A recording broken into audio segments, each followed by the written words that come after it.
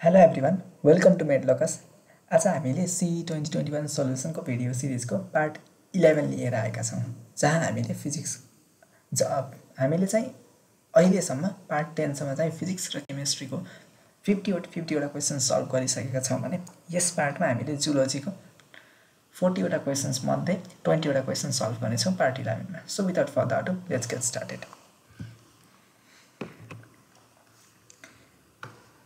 Question number 101 के छ भने डाइरेक्ट एन्सेस्टर अफ म्यान भनेको छ. म्यानको चाहिँ डाइरेक्ट एन्सेस्टर चाहिँ के भनेर सोधेको छ. एप, होमिनिड, एन्थ्रोपोइड्स र मंकी दिएको छ अप्सन्समा. ओके ल डाइरेक्ट एन्सेस्टर चाहिँ के होला हेरौँ है त. Members of family Hominidae are called great apps or hominids. हैन फ्यामिली होमिनिडेको मेम्बर्सलाई के भनिदो रहेछ, ग्रेट एप्स पनि भनिदो रहेछ र होमिनिड्स पनि भनिदो रहेछ. सम्झ है. अनि यो फ्यामिलीमा चाहिँ कतिवटा स्पेसिस हुँदो रहेछ, 8 वटा एक्सटेन्ट स्पेसिस रहेछ. एक्सटेन्ट भनेको स्टिल एक्जिस्टिङ, अहिले पनि एक्जिस्ट गर्ने खालको स्पेसिस रहेछ हैन. 8 वटा.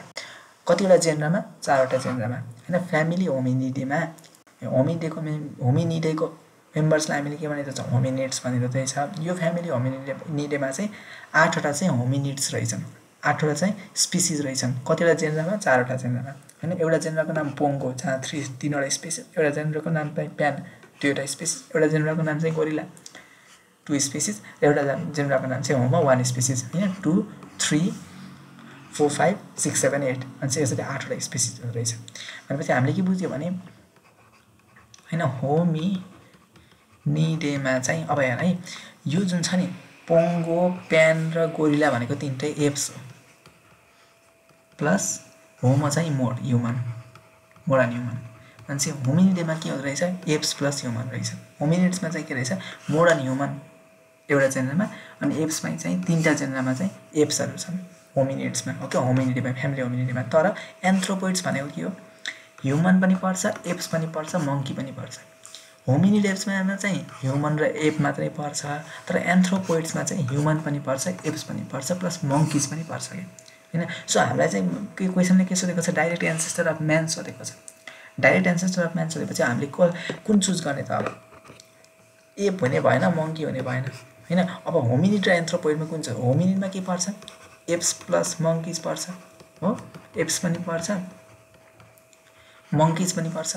एन्थ्रोपोइड्समा के पर्छ, ओ सरी एप्स प्लस ह्युमन हैन. अनि यसमा चाहिँ apps plus humans plus monkeys पनि पर्छ हैन. सो सबभन्दा बेस्ट आन्सर चाहिँ हामीले इलेक्ट्रिक लगाउनु पर्यो, होमिनिड हैन. यसमा चाहिँ मंकी पनि पर्छ, सबभन्दा अलिकति टाढा भयो. अनि अब म्यानको सबभन्दा नजिक चाहिँ के भयो, होमिनिड भयो. सो आन्सर इज के भयो, होमिनिड भयो. ओके क्वेशन 102 हेरौँ अब. Which part of the अर्थोमिजिकल forest of nephridia भनेको छ.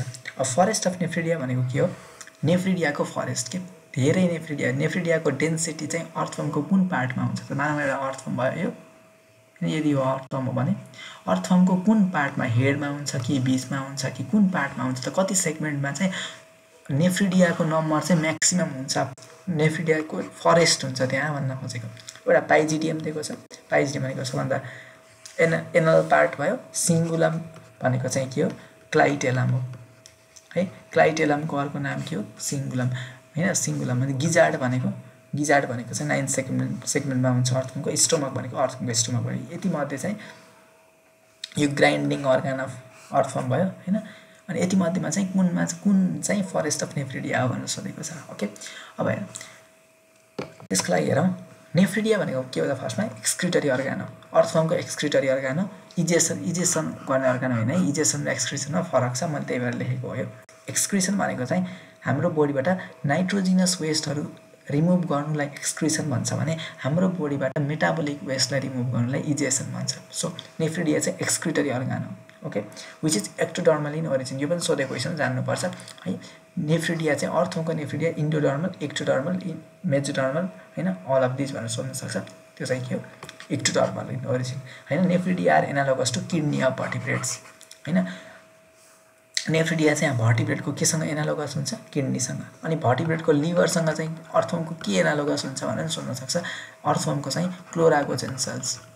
ओके क्लोरागोजेन सेल्सहरू चाहिँ अर्थफर्मको क्लोरागोजेन सेल्स चाहिँ भर्टिब्रेट लिभरसँग एनालोगस हुन्छ है क्लोरागोजेन सेल्स कहाँ पाइन्छ भनेर सोध्न सक्छ ब्लडमा पाइन्छ कि सिलममा पाइन्छ क्लोरागोजेन सेल चाहिँ सिलम अफ अर्थवर्ममा पाइन्छ सिलमिक फ्लुइडमा पाइन्छ ओके अर्थवर्ममा चाहिँ कति टाइप्स अफ नेफ्रिडिया हुन्छ तीनवटा टाइप अफ नेफ्रिडिया हुन्छ भनेर जान्नु पर्यो एउटा फेरेन्जियल हुन्छ एउटा इन्टेगुमेन्ट्री हुन्छ एउटा सेप्टल हुन्छ okay फेरेन्जियल nephridia इन्टेगुमेन्ट्री septal nephridia nephridia पनि विभिन्न टाइपको हुन्छ म्याक्रो नेफ्रिडिया माइक्रो नेफ्रिडिया हुन्छ अर्थवर्ममा पाइने किसिम अर्थवर्ममा पाइने माइक्रो नेफ्रिडिया चाहिँ के हो माइक्रो नेफ्रिडिया अर्थवर्ममा पाइने चाहिँ हैन म्याक्रो पाइँदैन अर्थवर्ममा ओके अब हेर अर्थवर्मको यो पार्ट हेर त यो पार्ट छ नि अब अर्थवर्ममा त कतिवटा सेगमेन्ट हुन्छ 100 to 120 सेगमेन्ट हुन्छ अलमोस्ट हैन अनि त्यो 100 to 120 सेगमेन्ट्स मध्येको यो पार्ट चाहिँ के हो भने 14th 15th र 16th सेगमेन्ट हो है 14th 15th र 16th यो सेगमेन्टलाई हामीले के भनिन्छ क्लाइटेलम भनिन्छ र यो क्लाइटेलम के हुन्छ अलिकति ग्ल्यान्डुलर हुन्छ हेर त ग्ल्यान्डुलर छ अरूभन्दा अलिकति फरक छ हैन यसलाई चाहिँ हामीले के भनिन्छ सिङ्गुलम पनि भनिन्छ is a glandular band which lies in 14th 15th र 16th सेगमेन्ट अफ अर्थवर्म हैन अब यो क्लाइटेलमको सेगमेन्ट पनि हैन जस्तै मानौँ यो तीनवटा सेगमेन्ट छ रे क्लाइटेलममा एउटा 14th 15th र 16th हैन एउटा सेगमेन्टमा कतिवटा हुन्छ भने 2000 देखि 2500 वटा के हुँदो रहेछ नेफ्रिडिया हुँदो रहेछ भने चाहिँ इच सेगमेन्टमा यति धेरै नेफ्रिडिया भएको कारणले के भन्यो हामीले क्राइटेरियमलाई फरेस्ट अफ नेफ्रिडिया भनियो हैन since it has enormous number of nephridia हैन धेरै नेफ्रिडिया भएको कारणले यो चाहिँ के भयो फरेस्ट अफ नेफ्रिडिया भयो सो आन्सर चाहिँ हामीलाई क्वेशनले के सोधेको छ which part of earthworm is called forest of nephridia it is clitellum अब अप्सनमा क्लाइटेलम टिक लगाउने सिङ्गुलम देपर सिङ्गुलम टिक लगाउने किनभने क्लाइटेलम र सिङ्गुलम एउटै वर्ड एउटै टर्म क्वेशन 103 हेरौँ विच इज अल्सो कल्ड एन्टिडन भनेको छ अब यो त जान्न पर्ने कुरा भयो हैन एन्टिडन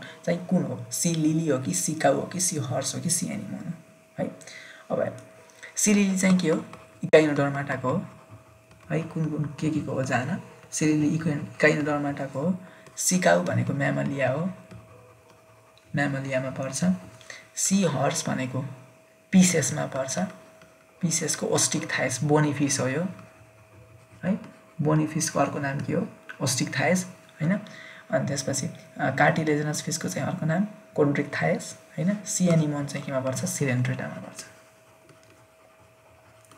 हैन सिरेन्ट्रेटा सी लिली भनेको चाहिँ के हो एन्टिडोन हो है त सी लिली भनेको चाहिँ एन्टिडोन हो हेर सी लिली अथवा सी लिली अर्को नामले के भनिन्छ फिदर स्टाइल त सी लिली कस्तो हुन्छ सीमा चाहिँ लिली टाइप हुन्छ है मैले यो चाहिँ वाटर लिली किन राखेको भने हेर वाटर लिली भन्यो भने चाहिँ प्लान्ट हो हैन सी लिली भनेपछि चाहिँ फेरि एनिमल हो त्यो जान्नु यो इन्भर्टिब्रेट हो हेर्दाखेरि यो प्लान्ट जस्तो देखिए पनि यो प्लान्ट हैन यो चाहिँ एनिमल सी वाटर लिली चाहिँ प्लान्ट हो सी लिली चाहिँ एनिमल हो वाटर लिली चाहिँ प्लान्ट हो सी लिली एनिमल हो भनेर जान हैन सी लिली अर्को नाम चाहिँ फिदर स्टार हैन फिदरहरु जस्तो छ स्टार जस्तो छ त्यसैले फिदर स्टार भनेर सम्झ यसको साइन्टिफिक नेम चाहिँ एन्टिडन हो यो चाहिँ के हुन्छ इकाइनोडर्माटाको क्लास क्रिनोइडियामा पर्छ हैन क्लास क्रिनोइडियामा पर्छ हो अनि त्यसपछि सी काउ चाहिँ एक्वाटिक म्यामल हो हैन एक्वाटिक म्यामल हो भन्ने सम्झ सी काउ सी हर्स भने चाहिँ मराइन बोनीफिस ओस्टिक थाइस पिसेसमा पर्छ हैन क्लास पिसेसमा पर्छ सी एनिमोन चाहिँ एन्थोजोआमा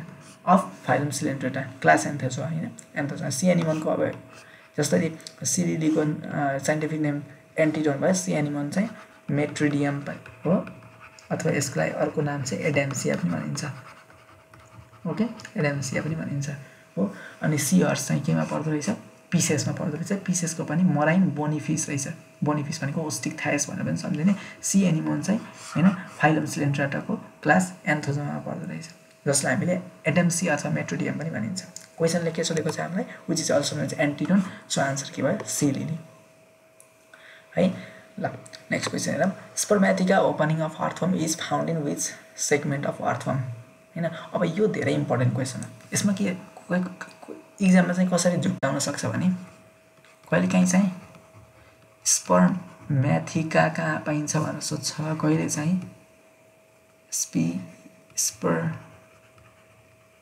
स्पर्मेटिकल ओपनिङ कहाँ पाइन्छ भनेर सोध्छ स्पर्मेटिका कहाँ पाइन्छ भन्ने छुट्टै कुरा हो स्पर्मेटिकल ओपनिङ कहाँ पाइन्छ भन्ने छुट्टै कुरा हो ओके हामीलाई चाहिँ के सोधेको छ स्पर्मेटिकल ओपनिङ सोधेको छ स्पर्मेटिकल ओपनिङ पनि भन्न सक्छ स्पर्मेटिकल पोर्स पनि भन्न सक्छ हैन जे सोधे पनि एउटै हो स्पर्मेटिकल ओपनिङ अथवा पोर जे सोधे पनि एउटै लगाएर स्पर्मेटिका अब है स्पर्मेटिका अब यो अलिकति बुझ्न पर्ने यो अर्थमा हो है first segment second segment third segment fourth segment fifth segment गर्दै मैले चाहिँ जहाँ जहाँ स्पर्मेटिका पाइन्छ नि स्पर्मेटिका भनेको के होइन स्पर्मेटिका भनेर स्याएको हो स्पर्मेटिका भनेको एउटा स्याएको यस्तो अनि यसको टपमा चाहिँ ओपनिङ हुन्छ त्यसलाई स्पर्मेटिकल पोर अथवा स्पर्मेटिकल ओपनिङ भन्ने हैन अनि मैले चारवटा सेगमेन्टलाई हाइलाइट गरेको छु यहाँ येल्लो कलरले हाइलाइट गरेको छु 6th segment 7th segment 8th segment र 9th सेगमेन्ट हैन यो चारवटा सेगमेन्टमा के पाइन्छ स्पर्मेटिका पाइन्छ हैन र दुईटा सेगमेन्टको बीचमा चाहिँ पोर पाइन्छ बुझ्यो नि सो हेर है अब हामीलाई स्पर्मेटिका भनेर सोध्यो भने चाहिँ सेगमेन्टको नाम लेख्ने 6 7 8 9 हैन 6 7 8 9 लेख्ने तर स्पर्मेटिकल ओपनिङ सोध्यो अथवा स्पर्मेटिकल पोर सोध्यो भने हामीले सेगमेन्टको लेख्न पाइएन किनभने पोर त कहाँ सेगमेन्टमा त हुन्न नि त यसरी सेगमेन्टमा त छैन नि त पोर सेगमेन्टको बीचमा छ भने चाहिँ हामीलाई दुईटा सेगमेन्टको नाम लेख्न पर्यो बीचमा भएको कारणले के लेख्न पर्यो यो फर्स्ट पोर चाहिँ 5 6 मा 5 र 6 को बीचमा छ सेकेन्ड पोर 6 र 7 को बीचमा छ थर्ड पोर 7 र 8 को बीचमा छ हैन फोर्थ पोर चाहिँ कति सेगमेन्टको बीचमा छ 8 र 9 को बीचमा छ भनेपछि हामीले के लेख्न पर्यो 5 6 6 7 7 8 8 9 स्पर्मेटिका भनेर सोध्यो भने सेगमेन्टको नाम लेख्ने हैन स्पर्मेटिकल पोर सोध्यो भने चाहिँ 5 6 6 7 7 8 8 9 यसरी लेख्न पर्यो सो स्पर्मेटिका कति भयो 6 7 8 9 र अर्को यसको थप एउटा कुरा के जान भने ब्लड ग्ल्यान्ड र फेरेन्जियल नेफ्रिडिया चाहिँ 4 5 6 हैन 4 हैन 5 र 6 मा चाहिँ के पाइन्छ 4 5 6 मा ब्लड ग्ल्यान्ड हैन ब्लड ग्ल्यान्ड प्लस के पाइन्छ फेरेन्जियल नेफ्रिडिया यो पनि जाना स्पर्मेटिकल ओपनिङ केमा रहेछ 5 देखि सुरु गरेर 9 सम्म पुग्ने 5 6 6 7 त्यसरी सेगमेन्टको नाम लेख्ने हैन 5 6 7 8 भन्ने हैन 5 6 6 7 7 8 8 9 यसरी भन्ने स्पर्मेटिका अब कसरी ओपन हुन्छ त हेर भेन्ट्रोलेटरली भनेको भेन्ट्रल पार्टमा हुन्छ स्पर्मेटिकल ओपनिङ र लेटरल भनेको साइडमा हुन्छ त्यसरी बीचमा चाहिँ हुन्न भन्न खोजेको साइडमा छ नि त हैन एउटा कतिवटा हुन्छ भनेर पनि सोध्न सक्छ एउटा दुईटा तीनटा चारवटा पाँचवटा छवटा सातवटा आठवटा छ हैन चारवटा स्पर्मेटिका सरी आठवटा स्पर्मेटिका हुन्छ अथवा 4 पेयर्स स्पर्मेटिका हुन्छ र 4 पेयर्स स्पर्मेटिकल ओपनिङ हुन्छ अर्थमा स्पर्मेटिकाको काम के हो थाहा छ हामीलाई मेल जेनाइटल पुलबाट चाहिँ के आउँछ स्पर्म आको चाहिँ यहाँ स्पर्मेटिकामा आएर कलेक्ट हुने हो हैन कहिले सोध्न सक्छ हैन स्पर्म चाहिँ अर्थमा कहाँ स्टोर हुन्छ अथवा कहाँ अर्थमकोले चाहिँ मेल जेनाइटल पोलबाट स्पर्म कहाँ दिन्छ भनेर एउटा अप्सनमा फिमेल जेनाइटल पोल पनि हुन्छ तर अप्सन त्यो भएर फिमेल जेनाइटल पोल चाहिँ टिक नलगाउने के टिक लगाउनु भन्दा स्पर्मेटिकल पोलमा जान्छ भनेर अथवा स्पर्मेटिकामा जान्छ भनेर टिक लगाउने अहिले कन्फ्युज हुन सकिन्छ ओके अब स्पर्म चाहिँ कहाँ गएर बस्छ यो चाहिँ स्पर्मेटिका हो अर्थफर्मको स्पर्मेटिका हो अर्थफर्मको स्पर्मेटिकामा चाहिँ एम्पुला हुन्छ अनि डाइभर्टिकुलम हुन्छ अनि हामीले के सोच्न सकिन्छ भने स्पर्म चाहिँ यहाँ यो स्पर्मेटिकल ओपनिङ भयो ओपनिङबाट यहाँ जान्छ भन्ने सोचिन्छ यहाँ चाहिँ जाँदैन स्पर्म चाहिँ डाइभर्टिकुलममा आएर बस्छ यो एम्पुलाको काम स्टोर गर्ने होइन एम्पुलाको काम जस्ट यो स्पर्मलाई नरिस गर्ने हो डाइभर्टिकुलममा स्टोर भएर बसेको स्पर्मलाई नरिस गर्ने काम चाहिँ एम्पुलाको काम हो हैन एम्पुला चाहिँ नरिस गर्छ स्पर्मलाई सो आन्सर के भयो हाम्रो चाहिँ क्वेशनले के सोधेको छ भने स्पर्मेटिकल ओपनिङ चाहिँ कुन सेगमेन्टमा पाइन्छ भनेपछि स्पर्मेटिका सोधेको हामीले के गर्नु थियो 6 7 8 9 सेगमेन्ट भनिन्थ्यो तर चाहिँ ओपनिङ सोधेको कारणले 5 6 6 7 7 8 8 9 भन्यो सो आन्सर यो भयो अप्सन ए अब 105 हेरौँ classification of Porifera is based upon भनेको छ पोरिफेरालाई चाहिँ कसरी क्लासिफाई गरिएको कुन आधारमा क्लासिफाई गरिएको छ स्पाइकल्सको आधारमा कि प्याराग्यास्ट्रिक क्याभिटीको आधारमा कि वाटर भास्कुलर क्याभिटीको आधारमा कि वाटर क्यानल सिस्टमको आधारमा ओके हेरौँ classification of Porifera is based upon स्पाइकल्स हैन स्केलेटनको आधारमा अथवा स्पाइकल्सको आधारमा चाहिँ क्लासिफिकेसन अफ पोरिफेरालाई चाहिँ क्लासिफाई गरिएको छ प्रोटोजोआलाई कसरी क्लासिफाई गरिएको छ on the basis of locomotory अर्गानल्स हैन अनि त्यसपछि सिलिन्ड्रेटालाई कसरी क्लासिफाई गरिएको छ dominance of polyp or Medusa फर्मको आधारमा हैन अहिले चाहिँ यो एटलिस्ट तीनवटाको जान अहिले चाहिँ पोरिफेरा प्रोटोजोआ र सिलिन्ड्रेटा पोरिफेरा चाहिँ के को आधारमा स्पाइकल्स त्यो पोरिफेरा चाहिँ कतिवटा क्लास छ तीनटा क्लास छ क्याल्केरिया हेक्साक्टिन र डेमोस्पोन्जिया क्याल्केरियामा चाहिँ क्याल्केरिया स्पाइकल्स हुन्छ हेक्साक्टिनरेटामा सिलिसियस स्पाइकल्स हुन्छ डेमोस्पोन्जियामा सिलिसियस अथवा स्पोन्जिनियस फाइबर्सहरू हुन्छ है सो हाम्रो आन्सर के भयो स्पाइकल्सको आधारमा पोरिफेरालाई क्लासिफाई गरिएको छ ओके नेक्स्ट क्वेशन हो all of the following is true accept भनेको छ है यहाँ यो ख्याल गर एक्सेप्ट हैन भन्न खोजेको के हो which of the following is false भन्न खोजेको यति मध्ये कुन रङ छ अरे Echinodermata water vascular system मलुस्का Gastropoda Archaeopteryx living fossil पेरिपेटस missing link okay अब हेर लिभिङ फोसिल भनेको के हो जान्न पर्यो मिसिङ लिङ्क भनेको के हो जान्न पर्यो हो हैन आर्कियोप्टेरिक्स भनेको connecting link between reptiles and birds यो त हामीलाई थाहा छ आर्कियोप्टेरिक्स के हो रेप्टाइल्स र बर्ड्स बिचको कनेक्टिङ लिङ्क हो हैन the connecting link which are not found in present are called missing link यस्तो कनेक्टिङ लिङ्कहरू जुन अहिले पाइँदैन तिनीहरू चाहिँ मिसिङ लिङ्क हो हैन अब आर्कियोप्टेरिक्स अहिले पाइन्छ अहिलेको जमानामा पाइँदैन भनेपछि यो के रहेछ यो कनेक्टिङ लिङ्क त हो तर अहिलेको जमानामा पाइँदैन त्यसलाई हामीले के भन्न पनि मिल्यो मिसिङ लिङ्क पनि भन्न मिल्यो अब living fossil is an organism हैन लिभिङ फोसिल चाहिँ कस्तो अर्गानिजम हो that has remain essentially unchanged from earlier geological times and whose close relatives are usually extinct living fossil भनेको चाहिँ के हो भने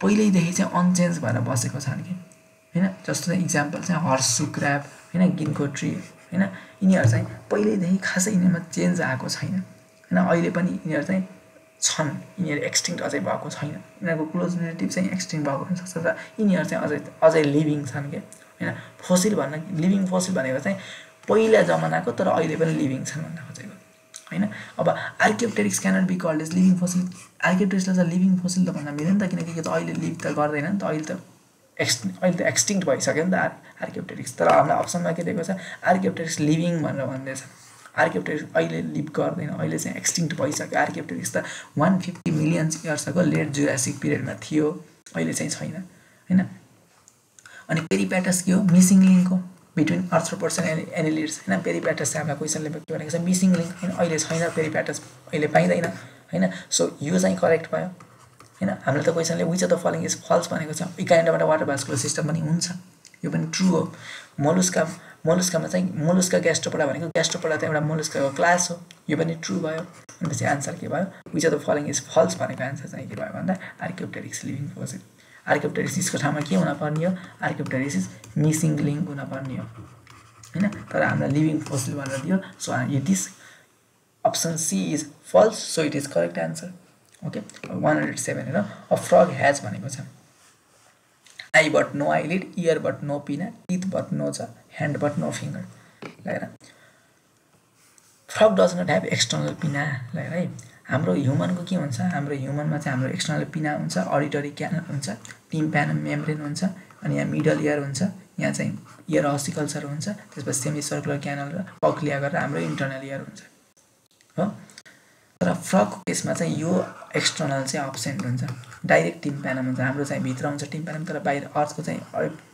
फ्रगको चाहिँ के हुन्छ बाहिरै टिम्प्यानम देखेको हुन्छ ठ्याक्क आँखाको पछाडि चाहिँ यहाँ टिम्प्यानम हुन्छ ल यो नै फ्रगको के हो इयर हो यहाँ हेर यो टिम्प्यानम जो छ नि आँखाको ठ्याक्क पछाडि हुन्छ हैन यो नै फ्रगको के हो टिम्प्यानम हो However, frogs have eardrums or tympanic membrane and inner ear. Tympanum is like a circular patch behind the eyes. हैन आँखाको पछाडि चाहिँ एउटा सर्कुलर प्याच हैन यो नै फ्रगको के हो इयर हो हैन यो इयरले चाहिँ फ्रगलाई केमा हेल्प गर्छ हियरिङमा हेल्प गर्छ इयरमा पनि हेल्प गर्छ वाटरमा पनि हुन्छ हैन फ्रग चाहिँ बाहिर इयरमा हुँदा पनि यसले हियरिङमा हेल्प गर्छ फ्रग चाहिँ भित्र वाटरमा हुँदा पनि यसले हियरिङमा हेल्प गर्छ यो टिम्प्यानम यो इयरले चाहिँ सो हाम्रो आन्सर के भयो इयरमा फ्रगमा इयर त हुन्छ हैन तर त्यो इयरमा पिना चाहिँ हुँदैन एक्सटर्नल इयर चाहिँ हुँदैन भन्न खोजेको so answer is option be 108 हेरौँ classification of protozoa is based on हामीले अब भर्खर पढेको हैन पोरिफेराको क्लासिफिकेसन केमा बेस हुन्छ स्पाइक्युल्स अथवा स्केलेटनको बेसमा को आधारमा गरिएको छ पोरिफेराको क्लासिफिकेसन सिलेन्ट्रेटाको चाहिँ डोमिनेन्स अर पोलिपरमेडुसा अनि प्रोटोजोआको चाहिँ लोकोमोटरी अर्गानेलको आधारमा हैन त्यसको लोकोमोटरी अर्गानेलको आधारमा ओके हैन पोरिफेरामा चाहिँ दुईटा सब फाइला छ हैन प्लाज्मोड्रोमा र सिलियोफोरा भन्ने हैन अनि कतिवटा क्लास छ पाँचवटा क्लास छ हैन प्लाज्मोड्रोमा चाहिँ तीनटा क्लास छ हैन अनि सिलियोफोरामा दुईटा क्लास छ अनि राइजोपोडा यो चाहिँ सबै जान्नुपर्छ नि तिमीले सबैको लोकोमोटरी अर्गानेल जान्नुपर्छ राइजोपोडामा चाहिँ सिउडोपोडिया हुन्छ म्यास्टिकोफोरामा फ्ल्याजेला हुन्छ स्पोरोजोमा लोकोमोटरी अर्गानेल हुँदैन सिलियाटामा सिलिया हुन्छ सफ्टोरियामा सिलिया चाहिँ सफ्टोरियल टेन्टाकल्स के गरे हुन्छ रिप्लेस गरेको हुन्छ हो र यो चाहिँ झन् इम्पोर्टेन्ट हो स्पोरोजोआको इक्जाम्पल के हो प्लाज्मोडियम हैन धेरै पटक एक्जाममा के सोधेको छ भने प्लाज्मोडियमको लोकोमोटिभ अर्गानेल के हो भनेर सोधिसकेको छ धेरै पटक। सो प्लाज्मोडियममा चाहिँ लोकोमोटिभ अर्गानेल नै हुँदैन किनभने यो स्पोरोजोआ क्लासमा पर्छ प्रोटोजोआको हैन, यो पनि जानिराख। सो हामीलाई चाहिँ के थाहा classification of protozoa is based on लोकोमोटिभ organ हैन। आन्सर भयो 1 and 9 हेरौँ। Excretory organ of प्लेटिहेल्मिन्थस। प्लेटिहेल्मिन्थसको excretory organ के हो त? ओके ल हेरौँ। Flame cells are excretory organ of प्लेटिहेल्मिन्थस। प्लेटिहेल्मिन्थसको excretory organs के रहेछ? फ्लेम सेल्स रहेछ। फ्लेम सेलको अर्को नाम सोलेनोसाइट्स पनि हो, जानिराख। फ्लेम सेल्स किन भनेको नि फ्लेम जस्तो देखिन्छ कि फ्लेम भनेको क्यान्डल्स हुन्छ नि, क्यान्डलको यो माथिल्लो पार्ट के हो, यो यसलाई हामीले के भनिन्छ? फ्लेम भनिन्छ। यो पनि हेर त फ्लेम जस्तो छ नि त हैन, फ्लेम जस्तो छ, त्यही भएर फ्लेम सेल्स चाहिँ यसको यो सेल्सको नाम चाहिँ हामीले फ्लेम सेल्स राखिदिएको। And are excretory organs of प्लेटिहेल्मिन्थस। Flame cells in प्लेटिहेल्मिन्थस are फ्ल्याटवर्म्स act like a kidney. किनभने यो एक्सक्रिटरी हो, एक्सक्रिटरी भनेपछि त किडनीसँग के भन्यो भने एनालोगस हुने भयो हैन। अनि चाहिँ लिभर चाहिँ अब अर्थोमको केसमा चाहिँ हामीले अघि के निफ्रिडिया चाहिँ किडनीसँग अनि त्यसपछि क्लोरागोजन सेल चाहिँ लिभरसँग भने पढे जस्तै यहाँ चाहिँ फ्लेम सेल्स चाहिँ किडनीसँग एनालोगस हुने भयो किनभने किडनीमा पनि हाम्रो बोडीमा किडनीले पनि नाइट्रोजिनस वेस्ट एलिमिनेट गर्छ अनि फेरि प्लेटिहेल्मिन्थसमा फ्लेम सेल्सले पनि नाइट्रोजिनस वेस्ट मेटेरियल्सहरू एलिमिनेट गर्छ फ्ल्याटवर्मको बडीबाट। ओके, फ्लेम सेल्सलाई हामीले सोलेनोसाइट्स पनि भनिन्छ। अनि नेमाटोहेल्मिन्थसको केसमा चाहिँ रिनेट सेल हो एक्सक्रिटरी अर्गान चाहिँ रिनेट सेल। नेमाटोहेल्मिन्थसको केसमा हामीलाई क्वेसनले के सोधेको छ? प्लेटिहेल्मिन्थसको केसमा एक्सक्रिटरी अर्गान के हो भनेर सोधेको छ। अब रिनेट सेल चाहिँ के केसमा? नेमाटोहेल्मिन्थसको केसमा हैन, नेफ्रिडिया चाहिँ अर्थवर्मको केसमा अथवा एनिलिड्सको केसमा हैन। अब ग्यास्ट्रोभास्कुलर सिस्टम चाहिँ सिलेन्ट्रेट्सको केसमा अनि फ्लेम सेल्स चाहिँ प्लेटिहेल्मिन्थसको केसमा। सो आन्सर के भयो? फ्लेम सेल्स भयो।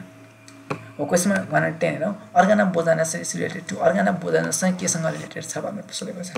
Okay, एक्सक्रिसन takes place in molluscs by pair of kidneys हैन। अब मोलस्कामा चाहिँ हैन ओन्ली इन्भर्टिब्रेट फाइलम हैन विच ह्याज किडनी भनेको मोलस्का हो।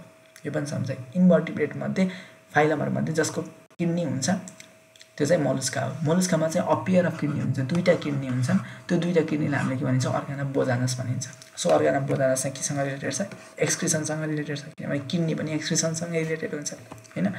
तर त्यही मोलस्काको चाहिँ एउटा युनियो भन्ने जुन अर्गानिजम छ त्यसमा चाहिँ ग्रीन ग्ल्यान्ड हुन्छ हैन। यो पनि मैले एउटा एक्स्ट्रा कुरा राखेको यो जान्न, ग्रीन ग्ल्यान्डको बारेमा अलिकति जान लगाएर है। ग्रीन ग्ल्यान्ड चाहिँ यसरी जान, ग्रीन ग्ल्यान्ड चाहिँ युनियोमा पनि हुन्छ। ग्रीन ग्ल्यान्ड चाहिँ क्रस्टेसियन्समा नि पाइन्छ है। क्रस्टेसियन भनेको फाइलम आर्थ्रोपोडा, युनियो भनेको फाइलम मोलस्का। अनि युनियोमा चाहिँ ग्रीन ग्ल्यान्ड जुन चाहिँ डाइजेस्टिभ ग्ल्यान्डको रूपमा काम गर्छ, तर क्रस्टेसियन्समा यही क्रस्टेसियन्सको ग्रीन ग्ल्यान्ड चाहिँ एक्सक्रिटरी अर्गानको रूपमा काम गर्छ हैन। एक्सक्रिटरी अनि यो डाइजेस्टिभ ग्ल्यान्डको रूपमा काम गर्छ भनेपछि यसको यो चाहिँ एनालोगस टु भर्टिब्रेट लिभर हुने भयो। यो एक्सक्रिटरी अर्गानको रूपमा काम गर्छ भनेपछि यो एनालोगस टु भर्टिब्रेट किडनी हुने भयो। सो ग्रीन ग्ल्यान्ड चाहिँ यसरी युनियोमा पाइने ग्रीन ग्ल्यान्ड चाहिँ डाइजेस्टिभ ग्ल्यान्ड हो। क्रस्टेसियन्सहरुमा पाइने फाइलम आर्थ्रोपोडाको क्रस्टेसियन्समा पाइने ग्रीन ग्ल्यान्ड चाहिँ एक्सक्रिटरी अर्गान हो हैन। यहाँ हेर त, has green gland which is digestive gland analogous to vertebrate liver, but green gland is also present in क्रस्टेसियन्स which act excretory organ analogous to vertebrate kidneys. बुझ्यौ है? यो एउटा एक्स्ट्रा कुरा इम्पोर्टेन्ट कुरा छ त्यही भएर भनिदिएको। ओके, अब हामीलाई चाहिँ यो क्वेसनको लागि त यो चाहिँदैन। अर्गान अफ बोजानस चाहिँ मोलस्कामा पाइन्छ हो, मोलस्कामा पाइन्छ। Only इन्भर्टिब्रेट phylum having kidney is Mollusca. अनि त्यही किडनीको अर्को नाम चाहिँ दुईटा मोलस्कामा वान पेयर अथवा दुईटा किडनी जुन छन् हैन, त्यो दुईटा किडनी चाहिँ के हो? Organ of Bojanus. अर्को नाम चाहिँ अर्गान अफ बोजानस हो। So kidney is related with एक्सक्रिसन। So answer is एक्सक्रिसन। अब के भनेको छ? Which is incomplete digestive system भनेको छ। इन्कम्प्लिट डाइजेस्टिभ सिस्टम कसको हुन्छ है? अब यसमा तिमीले के जान, एउटा ब्लाइन्ड स्याक बडी प्लान हैन, एउटा चाहिँ ब्लाइन्ड स्याक बडी प्लान भन्ने जान्नु पर्यो। एउटा चाहिँ tube within tube body plan,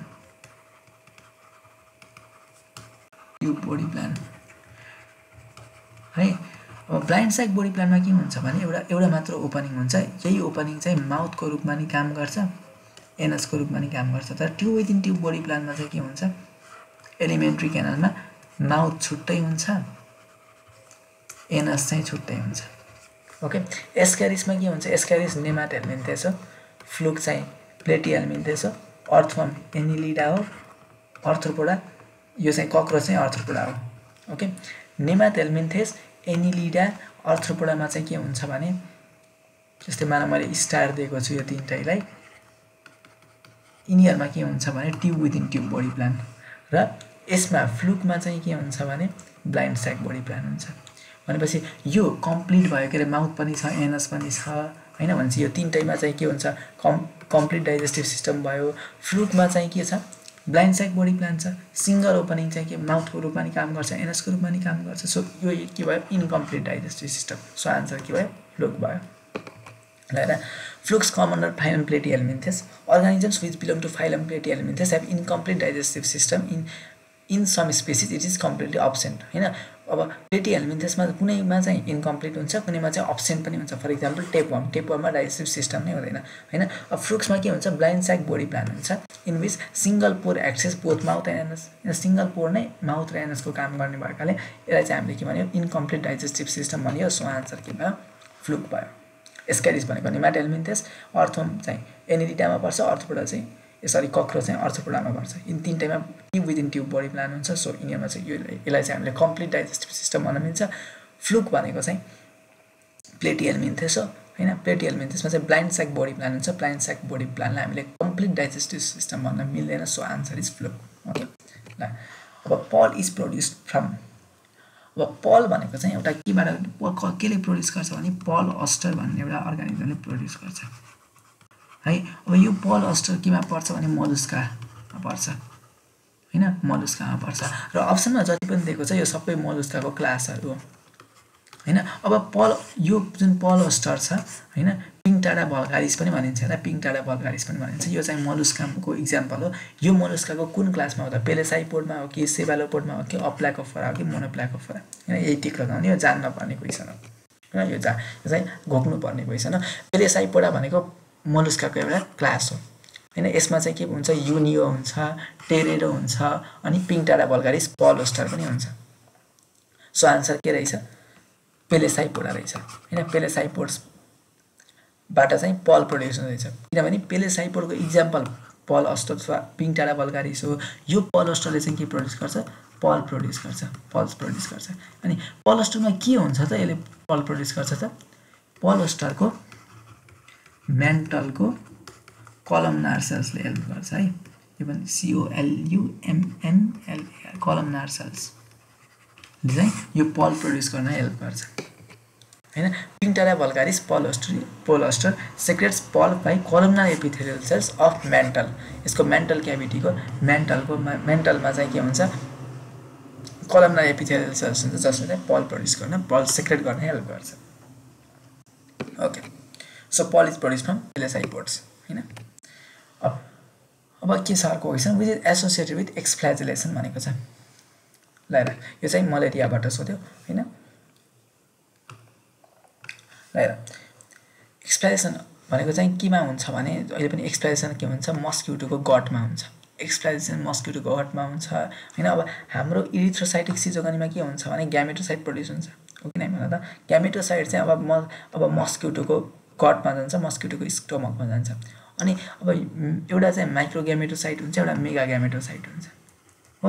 अब यो माइक्रो ग्यामेटोसाइट छन् जुन, यो माइक्रो ग्यामेटोसाइटबाट चाहिँ के हुन्छ भने साइडबाट व्हिप लाइक स्ट्रक्चर यसरी डेभलप हुन्छ हैन। यस्तो व्हिप लाइक स्ट्रक्चर डेभलप हुन्छ। यसलाई हामीले के भनिन्छ, यो प्रोसेसलाई एक्सफ्ल्याजेलेसन भनिन्छ। केबाट डेभलप हुन्छ रे व्हिप लाइक स्ट्रक्चर, माइक्रो ग्यामेटोसाइट्सबाट। कहाँ भनेर सोध्यो भने, चाहिँ मस्किटोको गटमा। एक्सफ्ल्याजेसन कहाँ हुन्छ भनेर सोध्यो भने मस्किटोको गटमा हुन्छ हैन। भनेपछि यो व्हिप लाइक स्ट्रक्चर चाहिँ पछि यो डिट्याच भएर के बन्छ भने स्पर्म बन्छ, मेल ग्यामेट बन्छ। कतिवटा स्पर्म बन्छ, अलमोस्ट 6 to 8 ह्याप्लोइड स्पर्म्स बन्छ हैन। So एक्सफ्ल्याजेसन occurs in micro gamete, of Plasmodium during sexual life cycle कहाँ हुन्छ मस्किटोको गटमा हुन्छ asexual life cycle of Plasmodium कहाँ हुन्छ ह्युमनको आरबिसी र लिभरमा हुन्छ है अनि एक्सप्रेसन चाहिँ केमा हुँदो रहेछ माइक्रोग्यामेटमा हुँदो रहेछ हैन जस एक्सप्रेसन भएपछि 6 देखि 8 वटा चाहिँ के बन्दो रहेछ स्पर्म बन्दो रहेछ मेल ग्यामेट बन्दो रहेछ so एक्सप्लाजुलेसन is associated with माइक्रोग्यामेट simple question भयो हैन ओके ल हेरौँ in which organ haemozoin is stored भनेको छ कुन अर्गानमा लिभरमा स्टोर हुन्छ कि स्प्लेनमा स्टोर हुन्छ कि लङ्समा स्टोर हुन्छ कि किडनीमा हेमोजोइन भनेको कति बेला प्रोड्युस हुन्छ हैन प्लाज्मोडियमको लाइफ साइकलमा हैन ह्युमनको आरबिसीमा इरिथ्रोसाइटिक सिजोगोनी हुने बेलामा चाहिँ हेमोजोइन प्रोड्युस हुन्छ okay haemozoin and malarial parasites are stored in spleen जब हामीलाई कुनै पनि पर्सनलाई चाहिँ मलेरिया लाग्छ त्यति बेला चाहिँ हेमोजोइन प्रोड्युस हुन्छ त्यो चाहिँ कहाँ गएर स्टोर हुन्छ भने स्प्लिनमा when person suffers from malaria so spleen gets enlarged in malarial patients malaria लागेको पेसेन्टमा चाहिँ त्यो स्प्लिनको इन्लार्जमेन्ट देखिन्छ यो स्प्लिन नर्मल पेसेन्टमा नर्मल मान्छेमा सानो हुन्छ तर तिमीलाई मलेरिया लाग्यो भने चाहिँ तिम्रो स्प्लिन चाहिँ के हुन्छ इन्लार्ज हुन्छ त्यसलाई हामीले के भनिन्छ स्प्लिनोमेगाली भनिन्छ ओके इन्लार्ज मेगाली भनेको इन्लार्ज हो एक्रोमेगाली भनेको हाम्रो बोन्सहरु इन्लार्ज हुने हैन स्प्लिनोमेगाली भनेको स्प्लिनको इन्लार्जमेन्ट हैन infection of malaria is most common cause of spline rupture and स्प्लिनोमेगाली okay so answer के भयो अब कुन अर्गानमा चाहिँ मलेरियाको बेलामा कुन अर्गानमा चाहिँ हेमोजोइन गरेर स्टोर हुँदो रहेछ स्प्लिनमा स्टोर हुँदो रहेछ सो त्यति बेला चाहिँ हाम्रो त्यो पर्सनमा के देखिन्छ स्प्लिनोमेगाली SPLEN होम स्प्लिनोमेगाली देखिन्छ स्प्लिनको इन्लार्जमेन्ट हुँदो रहेछ साइजमा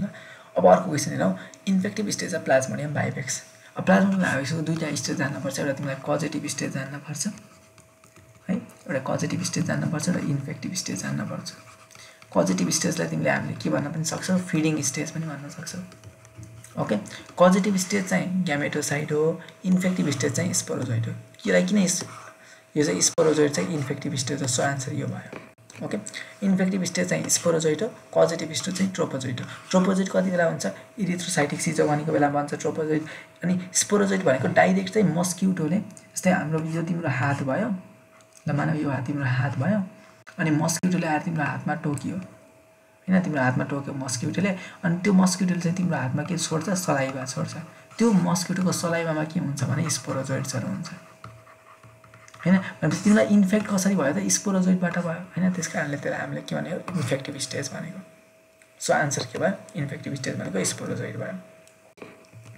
116 which one is the most important character of mammal mammal को important character के हो त सबभन्दा important character हैन characteristic feature के हो डायफ्राम हो कि ओभी प्यारस हो कि फोर चेम्बर्ड हार्ट हो कि किडनी हो किडनी त अब अरुमा पनि हुन्छ भन्छ म्यामलको मात्र भएन फोर चेम्बर्ड हार्ट त बर्ड्समा पनि हुन्छ यो पनि भएन हैन ओभी प्यारस म्यामल्स मात्र हुँदैनन् अरु पनि हुन्छन् तर डायफ्राम चाहिँ म्यामल्समा मात्रै हुन्छ सो आन्सर डायफ्राम भयो okay diaphragm is a unique म्यामलियन muscle हैन एसेन्शियल फर रेस्पिरेसन जुन म्यामलियन मसल युनिक म्यामलियन मसल जुन अरुमा पाइदैन डायफ्राम हैन यसले चाहिँ म्यानमा चाहिँ अथवा म्यामल्सहरुमा चाहिँ केमा हेल्प गर्छ रेस्पिरेसनमा हेल्प गर्छ ओके यो ह्युमनमा डायफ्राम हैन हर्समा डायफ्राम हैन अनि त्यसपछि विभिन्न उसहरुमा जस्तै अब ज्याकलमा डायफ्राम छ हैन अनि चाहिँ डायफ्राम माउसमा पनि डायफ्राम छ हैन तर बर्ड्समा डायफ्राम छैन हैन अनि फिशमा पनि डायफ्राम छैन तर क्याटमा डायफ्राम छ अनि जति पनि म्यामल्स छ सबैमा के हुन्छ डायफ्राम छ ठ्याक्क लङ्ग्सको तल हुन्छ ताकि यसले चाहिँ केमा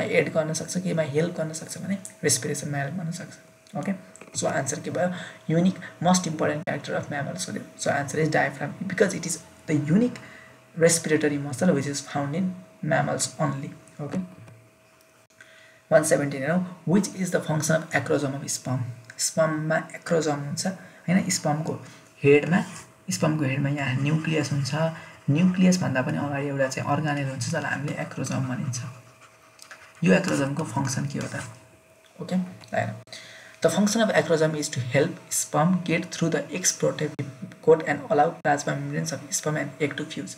हैन अब हेर त यो के भयो अर्थमा यो सरी स्पर्म को हेड भयो ओके स्पर्म को हेडमा एउटा न्यूक्लियस हुन्छ ल हेर न्यूक्लियसको अगाडि चाहिँ एउटा एक्रोजोम हुन्छ यो एक्रोजोमको काम के रहेछ एग को प्रोटिन जस्तै मानौ यो एग हो भने यो एगको बाहिर चाहिँ प्रोटेक्टिभ मेम्ब्रेन हुन्छ।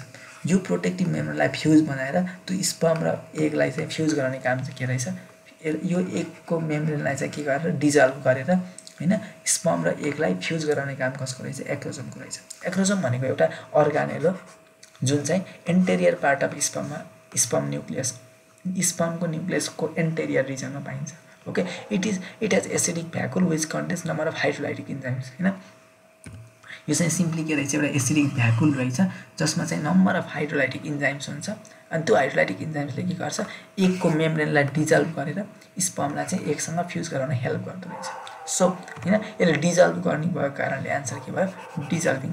पेनेट्रेसनमा भन्दा पनि हामीले प्रायोरिटी के दिन पर्यो, डिजल्भिङ, किनभने यसले चाहिँ त्यसलाई डिजल्भ गरेर एग र स्पर्म बीच के गर्न हेल्प गर्छ त, तिनीहरूको चाहिँ भेट गराइदिन्छ हैन, अथवा तिनीहरूलाई चाहिँ फ्युज गराइदिन्छ। So what is the function of acrosome of sperm भने पेनिट्रेसन भन्दा नि प्रायोरिटी केलाई दिनु पर्यो, डिजल्भिङलाई दिनु पर्यो। ओके, किलिङ त हुँदै होइन, रिप्रोडक्सन पनि होइन। सो आन्सर चाहिँ डिजल्भिङ भयो। 118 हेरौँ, respiration in frog during हाइबरनेसन occurs through. हाइबरनेसनको बेलामा अब फ्रगले चाहिँ 3टा वेमा रेस्पायर गर्न सक्छ। हामीले चाहिँ एउटा मात्र वेमा, जस्तै ह्युमनको केसमा हामीले लङ्सबाट मात्र रेस्पायर गर्छौँ, तर फ्रगको केसमा चाहिँ यसले एउटा केबाट गर्न सक्छ, स्किनबाट गर्न सक्छ, एउटा चाहिँ बकल क्याभिटीबाट गर्न सक्छ रेस्पायर, अनि थर्ड नम्बरमा चाहिँ यसले लङ्सबाट पनि गर्न सक्छ। स्किनबाट गर्दाखेरि चाहिँ पल्मोनरी रेस्पिरेसन, इन्टेगुमेन्टरी रेस्पिरेसन भनिन्छ। बकल क्याभिटीबाट गऱ्यो भने बकोफेरेन्जियल रेस्पिरेसन भनिन्छ। लङ्सबाट गऱ्यो भने पल्मोनरी रेस्पिरेसन भनिन्छ। ओके, अब हाइबरनेसनको बेलामा चाहिँ फ्रगले यी मध्ये कुनबाट रेस्पायर गर्छ भनेर सोधेको छ। Skin only, skin plus lungs, skin lungs buccal cavity तिनटैबाट कि बकल क्याभिटी मात्रै। हेर यो तिमीले स्क्रिनसट गरेर राखे पनि हुन्छ हैन। क्युटेनियस रेस्पिरेसन चाहिँ कति बेला हुन्छ, स्किनबाट रेस्पिरेसन कति बेला हुन्छ, हाइबरनेसनको बेलामा, एस्टिभेसनको बेलामा र वाटरको बेलामा हैन। अनि जति पनि रेस्पिरेसनबाट यसले O2 लिएको हुन्छ नि, त्यो मध्ये 30% O2 चाहिँ यसरी लिएको हुन्छ हैन, अक्सिजन चाहिँ यसरी लिएको हुन्छ। र बकोफेरेन्जियल रेस्पिरेसन कति बेला गर्छ, जब अक्सिजन खासै चाहिएको हुँदैन उसलाई हैन, त्यति बेला चाहिँ बकोफेरेन्जियल यो चाहिँ धेरै कम हुँदो रहेछ, 5% मात्र हुँदो रहेछ हैन। अनि पल्मोनरी रेस्पिरेसन चाहिँ जब O2 हाई, O2 को डिमान्ड, अक्सिजन बडीमा चाहिँ अक्सिजनको डिमान्ड हाई हुन्छ, जब अलिकति एक्टिभली काम गर्नुपर्छ, स्विमिङ गर्दा, जम्पिङ गर्दा, लिपिङ गर्दा चाहिँ पल्मोनरी रेस्पिरेसन हुन्छ। यो चाहिँ 65% of total intake of O2 रहेछ। भनेपछि हामीलाई क्वेसनले के सोधेको छ, हाइबरनेसनको बेलामा चाहिँ कसरी चाहिँ रेस्पायर गर्छ भनेर सोधेको छ। हाइबरनेसनको बेलामा चाहिँ कसरी रेस्पायर गर्दो रहेछ, स्किनबाट रेस्पायर गर्दो रहेछ, that is क्युटेनियस respiration. So answer is क्युटेनियस respiration, अथवा स्किन चाहिँ युज हुँदो रहेछ भनेर आन्सर चाहिँ सो अप्सन ए भयो। अब क्वेसन 119 हेरौँ, इनोमिनेट। अब यसको लागि चाहिँ तिमीले के गर्नु पर्यो, भेनस सिस्टम अफ फ्रग जान्नु पर्यो, फ्रगको भेनस सिस्टम आउनु पर्छ है तिमीलाई। इनोमिनेट भेन चाहिँ केले बनेको हुन्छ भनेर सोधेको छ। Internal jugular and sub स्क्यापुलर, only internal jugular, only स्क्यापुलर, jugular plus स्क्यापुलर। अब अर्थको फ्रगको चाहिँ भेनस सिस्टम यस्तो हुन्छ हैन। यो भेनस सिस्टमबाट मैले चाहिँ यो पार्टलाई चाहिँ हामीले जुम गरेर यो निकालेको छौँ। हामीलाई के सोधेको छ, इनोमिनेट भेन चाहिँ कसरी फर्म भएको हुनसक्छ भनेर सोधेको छ। ल यो चाहिँ इनोमिनेट भेन भयो हैन, यो इनोमिनेट भेन भयो, अनि यो चाहिँ इन्टरनल जुगुलर भेन भयो, अनि यो चाहिँ के हो, सब स्क्यापुलर भेन भयो। इन्टरनल जुगुलर र यो इन्टरनल जुगुलर भयो, यो चाहिँ सब स्क्यापुलर भयो, यो दुईटा मिलेर के बनेको हुन्छ त, इनोमिनेट भेन बनेको हुन्छ। ओके, यो दुईटा इन्टरनल जुगुलर र सब स्क्यापुलर भेन मिलेर चाहिँ इनोमिनेट भेन बनेको हुन्छ हैन। सो आन्सर के भयो, इनोमिनेट चाहिँ इन्टरनल जुगुलर र सब स्क्यापुलर मिलेर बनेको हुन्छ हैन। सो आन्सर चाहिँ अप्सन ए भयो। ओके, अब 120 लास्ट क्वेसन, यो भिडियोको चाहिँ लास्ट क्वेसन हेरौँ। अब के भनेको छ भने, in which diabetes water amount is high but glucose not found in urine. कुन डायबिटिज हुँदाखेरि चाहिँ युरिनमा चाहिँ के को अमाउन्ट, वाटरको अमाउन्ट हाई हुन्छ हैन, वाटरको अमाउन्ट चाहिँ हाई हुन्छ हैन, ग्लुकोज चाहिँ पाइँदैन, ग्लुकोजको अमाउन्ट हाई हुँदैन भन्न खोजेको कुन। अब हेर त्यो चाहिँ एन्सर के हो भने डायबिटिज इन्सिपिडस। अब कसरी त्यसलाई है, डायबिटिज इन्सिपिडस हामीलाई कति बेला हुन्छ भने जब चाहिँ हाम्रो पिट्युटरी ग्ल्यान्डले चाहिँ पिट्युटरी ग्ल्यान्डले एडिएचको सिक्रेसनलाई कम गरिदिन्छ, एन्टिडायुरेटिक हर्मोनको सिक्रेसनलाई कम गरिदिन्छ। अब एन्टिडायुरेटिक हर्मोनको सिक्रेसन कम भयो भने के हुन्छ भने हाम्रो बडीले वाटर एब्जर्ब गर्न सक्दैन हैन। जब चाहिँ हाम्रो ब्लड चाहिँ किडनीमा फिल्टर भइरहेको हुन्छ तब चाहिँ हामीले वाटर रिअब्जर्ब गर्नुपर्छ किडनीले राम्रोसँग। तर एन्टिडायुरेटिक हर्मोनको कमीमा चाहिँ किडनीले राम्रोसँग चाहिँ वाटर अब्जर्ब गर्न सक्दैन। वाटर एब्जर्ब गर्न सक्दैन भनेपछि हाम्रो बडीको म्याक्सिमम वाटर चाहिँ युरिनबाट जाने भयो नि त हैन। भनेपछि त्यो वाटर अब्जर्ब गर्न नसकेको कारणले चाहिँ के भयो भने वाटर अमाउन्ट चाहिँ के हुन पर्यो, के हुने भयो, हाई हुने भयो युरिनमा हैन। सो अनि त्यो अब के हुने भयो, अब हेर है हाम्रो बडीबाट म्याक्सिमम वाटर गएको छ युरिनबाट भनेपछि हामीलाई तिर्खा लाग्ने भयो, बडी पोलिडिप्सिया हुने भयो हैन। अब हेर त in case of diabetes insipidus pituitary gland produces low amount of एडिएच। एडिएचको amount लो हुन्छ due to deficiency of एडिएच, absorption of water does not take place. अब एडिएचको डिफिसियन्सी भएको कारणले हाम्रो बडीले एब्जर्ब गर्न पर्ने, बाहिर जान नदिन पर्ने वाटरलाई पनि एब्जर्ब गरेर राख्न सक्दैन। So एब्नर्मली large amount of water passes from युरिनबाट चाहिँ large amount of water pass हुन्छ and huge loss of water takes place. So patient develop the symptoms of extreme thirst हैन। बडी तिर्खा लाग्छ किनकि वाटर बडीबाट पानी चाहिँ धेरै गइरहेको छ, हाम्रो बडीले एब्जर्ब हामीले सम्हालेर राख्न सकेको छैन। सो एक्सट्रिम थर्स्ट हुन्छ जहाँ हामीले पोलिडिप्सिया भनिन्छ र एक्सट्रिम प्यासेज, अब धेरै प्यासेज युरिनको चाहिँ लार्ज अमाउन्ट अफ प्यासेज हुन्छ। सो त्यसलाई हामीले पोलियुरिया भनिन्छ हैन। सो डायबिटिज इन्सिपिडसको केसमा चाहिँ हैन यो चाहिँ केसँग रिलेटेड छैन, ग्लुकोजको अमाउन्टसँग रिलेटेड छैन, यो चाहिँ वाटर हैन। हाम्रो युरिनमा चाहिँ के हुन्छ, बडी वाटर हुन्छ। सो आन्सर के भयो, diabetes insipidus. Diabetes mellitus, mellitus भनेको नै स्विट हो, मेलाइटस भनेको स्विट हो भनेपछि डायबिटिज मेलाइटसमा के हुन्छ भने युरिनमा चाहिँ ग्लुकोजको अमाउन्ट हाई हुन्छ, ग्लुकोजको अमाउन्ट चाहिँ हाई हुन्छ। सो युरिन चाहिँ के हुन्छ, स्विट हुन्छ हैन। डायबिटिज मेलाइटस भएको केसमा चाख्न चाहिँ भएन, तर युरिन चाहिँ के हुन्छ, स्विट हुन्छ नि त। Okay, diabetes मेलाइटसमा glucose level of blood is high. अब हेर है डायबिटिज मेलाइटस हुँदा के हुन्छ भने हाम्रो ब्लडमा ग्लुकोजको लेभल हाई हुन्छ। अब हाम्रो बडीमा अथवा ब्लडमा ग्लुकोजको लेभल हाई छ भने हाम्रो बडीले त त्यो फाल्न खोज्छ ग्लुकोजको लेभल, अथवा एक्सेस ग्लुकोज त एलिमिनेट गर्न खोज्छ। त्यो एलिमिनेसन चाहिँ कहाँबाट हुन्छ भने युरिनबाट हुन्छ कि हैन। So urine has high level of glucose since kidney tries to remove extra glucose by passing through urine. But in case of diabetes insipidus blood glucose level is normal. Diabetes इन्सिपिडसमा blood glucose चाहिँ normal नै हुन्छ, तर problem चाहिँ केसँग हुन्छ, किडनीसँग हुन्छ। Since it is not able to concentrate urine हैन। किडनीले चाहिँ हाम्रो युरिनलाई कन्सन्ट्रेट गर्न सकेको छैन, अथवा के हुन्छ भने वाटर एब्जर्ब गरेर हैन कन्सन्ट्रेटेड युरिन पास गर्न सकेको छैन। युरिन चाहिँ म्याक्सिमम डाइल्युट छ due to presence of large amount of water. So answer चाहिँ के भयो, कुन डायबिटिजमा चाहिँ अमाउन्ट अफ वाटर चाहिँ हाई हुन्छ भन्नु सोध्यो भने इन्सिपिडसमा हैन। कुन डायबिटिजमा चाहिँ युरिनमा चाहिँ म्याक्सिमम अमाउन्ट अफ ग्लुकोज हुन्छ भन्नु सोध्यो भने चाहिँ डायबिटिज मेलाइटस आन्सर हुने भयो। सो हैन आजको हामी यति नै गर्नेछौँ। हामीले यो पार्टमा चाहिँ जुलोजीको 20 वटा क्वेसन्स कम्प्लिट गर्यौँ। नेक्स्ट पार्टमा हामीले जुलोजीको नेक्स्ट 20 वटा क्वेसन्स कम्प्लिट गरेर हामीले जुलोजी पनि सक्नेछौँ, त्यसपछि हामी बोटनीतिर लाग्नेछौँ। Okay, so till then keep reading, keep practising questions, you can subscribe our channel. So हामीले चाहिँ नेक्स्ट पार्ट अपलोड गर्दा बित्तिकै you will get notified. Thank you.